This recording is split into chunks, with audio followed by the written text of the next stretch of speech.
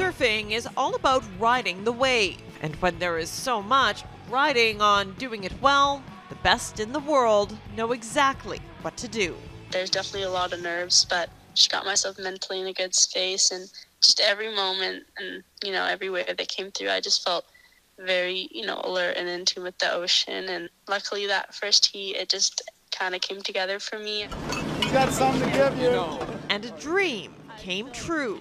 Early Monday, Sanoa Dempfle-Olin made history, becoming the first Canadian surfer to ever qualify for the Olympic Games. I kind of just had a moment and got kind of overwhelmed with emotions and just filled with happiness because, something that I've dreamed of my whole life was official and had just, become true. So the 18-year-old from Tofino was in Chile competing in the Pan American Games women's shortboard final, where despite the difficult conditions, she managed to catch 2 waves in the 20-minute heat. And then you're scored based on the turns you do on the wave, the speed you have on the wave, how you flow all your moves together. Her sister, a fellow surfer, and family back home cheering her on every step of the way towards her silver medal finish. I think she was just really in the moment and trying to take it all in and just enjoy it because she definitely earned it. Sanoa, how are you feeling? I feel amazing. I'm so happy right now. The feeling back home in Tofino is mutual.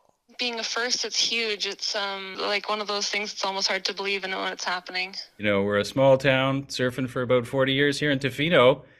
And here we are, here she is at the Olympics. It's just absolutely fantastic. Now, with a ticket in hand, the countdown to Paris 2024 is on.